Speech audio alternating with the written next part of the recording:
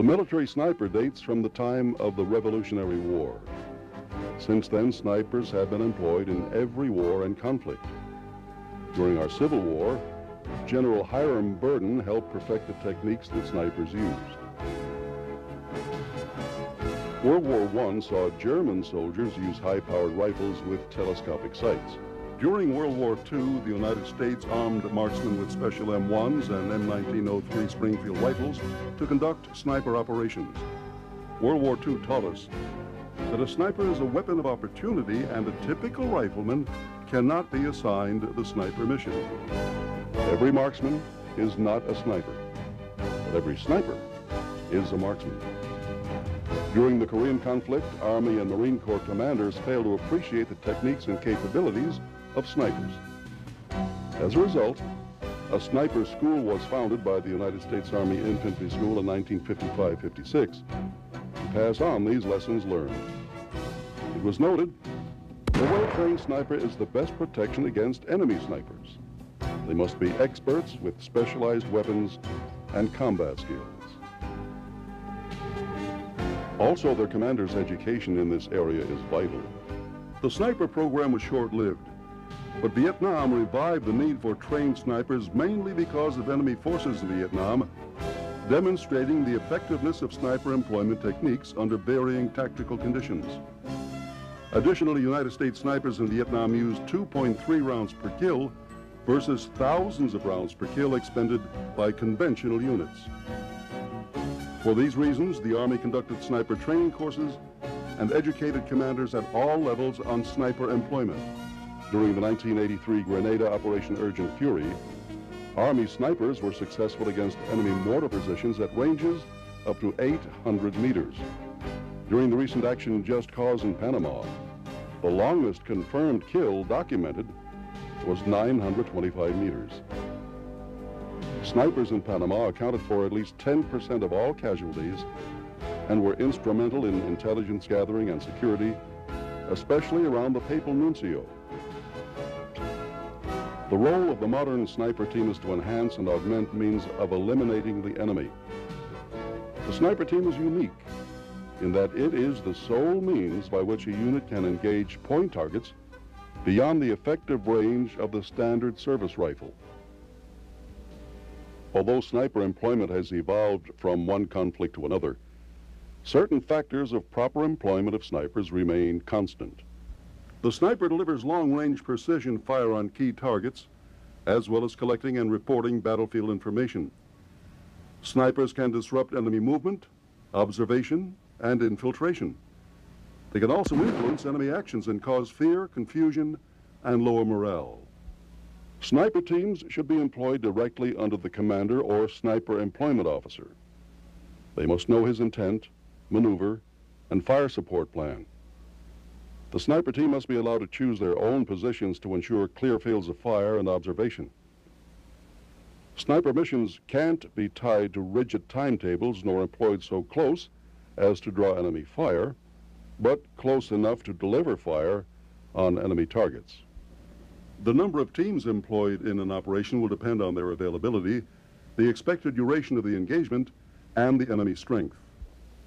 Snipers must be employed ahead of any anticipated movement so as to avoid detection by enemy forces. They also should move with a security element, either squad or platoon, to allow them to reach their position in less time. Plus, the security element provides a reaction force if the team is compromised. Sniper teams are affected by MET-T factors as other units are. Snipers play a major role in offensive operations to destroy the enemy's will to fight, and by eliminating enemy targets that threaten the success of the mission. During an offensive operation, snipers are employed to engage enemy snipers, overwatch movement, and fire upon any targets that threaten movement. They place precision fire on enemy crew-served weapons, enemy leaders, and fire into exposed apertures of enemy bunkers. They also place fire on bypassed forces, fire on targets threatening a counterattack, or fire at fleeing personnel. They also provide flank protective fire at targets that threaten an exposed flank and dominate key terrain. Snipers in a movement to contact may move with the lead element, but should be kept with a reserve in order to be deployed effectively. They should never move with the point element. Also, snipers should be employed 24 to 48 hours prior for all offensive operations. This allows them time to do their job more effectively and gather information on the enemy and dominate key terrain to prevent surprise attacks. The sniper's role is limited in a mounted attack. However, when the unit dismounts, the sniper team can be employed to support the assault. During a raid, sniper teams can either be employed with the security or support element or used in both elements to cover avenues of approach and escape into and out of the objective. They also cover routes of friendly withdrawal and provide long-range fires on the objective. When they're employed defensively, snipers will shoot specific targets that will cause the greatest hindrance to the enemy's advance, such as covering minefields, obstacles, and demolitions. They can eliminate enemy reconnaissance elements, engage enemy vehicle commanders exposed to turrets, and to tank teams and OPs. Snipers can also place precision fire on enemy crew-served weapons and enemy follow-up units. And finally, in a reverse slope defense, snipers can provide effective long-range fire from positions forward of the topographic crest with security elements, or on the crest of the rear hill to provide intelligence and support with long-range fire. Sniper teams also play a key role during retrograde employment. During delay and withdrawal, snipers can cause enemy forces to deploy prematurely by inflicting casualties with accurate long-range fire. For the sniper team, mount environments present difficulties not encountered on the battlefield. Streets and highways do not necessarily dictate good observation points or fields of fire. Structures and their surrounding terrain are more significant. Sniper teams need not be deployed in a city to accomplish their objective, but from a vantage point such as a hilltop outside of town. The sniper's observation and target detection capabilities, combined with their precision fire, give them a major role in this type of combat. Building interiors and underground passages are the best routes of movement, since movement through the streets is quickly detected. In the urban environment, snipers should be positioned in the most inconspicuous settings. While masonry buildings are desirable for their protection, the main concern should remain each position's anonymity and the protection it provides. Another consideration for sniper positioning in the urban setting is the field of observation available. A long-range field of fire and all-around observation is desirable. As fields of fire are often obvious to the enemy, sniper teams should muffle the sound of fire as best they can and conceal the muzzle flash of the rifle. Shots should be aligned through openings in adjacent buildings or through funnel-shaped holes in the wall with the large end of the funnel at the room's interior. Engagement ranges are shortened by street-to-street and building-to-building fighting. However, snipers in mount offensive and defensive operations will engage primarily the same targets as those in the field. Another function of the sniper team is counter-sniper operations. These operations must be thoroughly planned, as this is basically a battle between two highly trained sniper elements.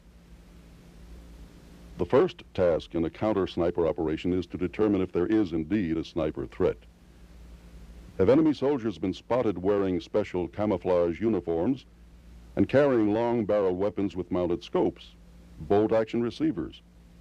Or are they carrying weapons in weapons cases or drag bags? Another indicator of enemy sniper activity is a unit may have had single-shot casualty of key personnel. Also, there are marked decreases in enemy patrolling activities during these single-shot reductions, and have unit personnel detected reflections of light off optical lenses. Enemy sniper activity would be indicated through intelligence or by recon patrols reporting small groups of 1 to 3 enemy personnel through visual sightings or tracking. Finding single expended cartridge casings like those used by enemy snipers would be still another indicator. Once it has been determined that an enemy sniper is operating in the area, the sniper team then will determine the best method to use in eliminating the enemy sniper. The team will determine any pattern that might have been established and conduct map recons and study aerial photos to determine travel patterns. The sniper must ask himself, how would I accomplish this mission if I were he? Once a pattern has been established, the sniper will determine the best location and time to engage the sniper. He should also request the following actions: coordination of routes and fires with the unit in the area, additional fire support, additional sniper teams for mutual supporting fire, and some will debate likely engagement areas to deceive the enemy sniper. One example would be the use of a mannequin in a ghillie suit placed in an open area in order to entice the enemy into engaging it. This will give the sniper the opportunity to detect the enemy's location. All of these elements should be in place no later than 12 hours prior to the expected engagement time. Always keep in mind that during a counter-sniper operation, the sniper must ignore the larger battle going on around him. His only concern must be to concentrate on his one objective, to destroy the enemy sniper. When an enemy sniper is operating in a unit's area, they must employ passive measures to defend against sniper fire. These are: 1. Breakup routines don't follow a set pattern. 2. Conduct all meetings under cover. 3. Cover or conceal all equipment. 4. Remove rank insignia from helmets and collars. 5. Increase observation. 6. Do most activity during limited visibility. 7. Do not let the enemy know you are aware of him. And 8. Brief patrols to look for single expended rounds and different camouflage materials. A strong point to remember in counter-sniper operations is not to overlook women. An estimated 50% of snipers in many third world countries are women. Patrols and OPs should not be misled if they see a woman with a scoped rifle. She is a deadly opponent. Due to the fact that sniper skills are very perishable, they must be practiced as often as possible. One way is through the utilization of a sniper sustainment program. This program will provide the individual sniper or sniper team an opportunity to sustain their skills in both marksmanship and fieldcraft on a regular basis. Units should try to develop a sustainment program that will require the sniper teams to requalify with their sniper weapons on a quarterly basis. In conjunction with the marksmanship training, the sniper would be required to participate in fieldcraft training. This training would be approximately 1 week long, and units should plan a sniper emergency deployment readiness exercise, which should be 24 hours long. As a minimum, the emergency deployment readiness exercise should require the sniper to engage targets with the sniper weapon on a field fire range, participate in a concealed movement exercise, and negotiate a day-night land navigation course. An example of a 5-day sniper sustainment course would consist of the following schedule. On day 1, observation and target detection. Heads up. Range estimation, movement techniques, select sniper team routes and position, select sniper team employment, forward observer target sighting, identify threat uniforms and equipment, basic land navigation, both day and night training, range card, logbook, and field sketch. Training on day 2 should consist of effects of wind and weather, basic marksmanship, both aiming and sighting with iron sight and auto-ranging telescopes, engaging moving targets, 0, iron sight and field fire, 0 ART scopes and field fire, keep and memory games. The 3rd day of the sniper sustainment training program should consist of keep and memory games, 1/2 of class field fire with mover and snaps, night fire, 1/2 of class fieldcraft, range estimation, target detection, concealment, and concealed movement exercises. Day 4 should consist of a switch of classes.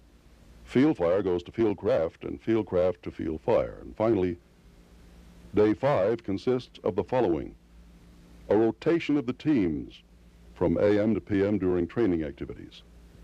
One half of the class record fires with movers, the sniper team calling their own wind, and the other half of the class goes to fieldcraft, range estimation, target detection, and concealed movement. This will complete the 5-day sniper sustainment program. The sniper teams should be afforded every opportunity to thoroughly practice their skills. And although what you've seen in this presentation is only a guideline to follow, remember to take advantage of any occasion that will lend itself to further training. The sniper has special abilities, training, and equipment to do this job at the highest level of perfection. This perfection must be achieved before a sniper takes part in combat operations.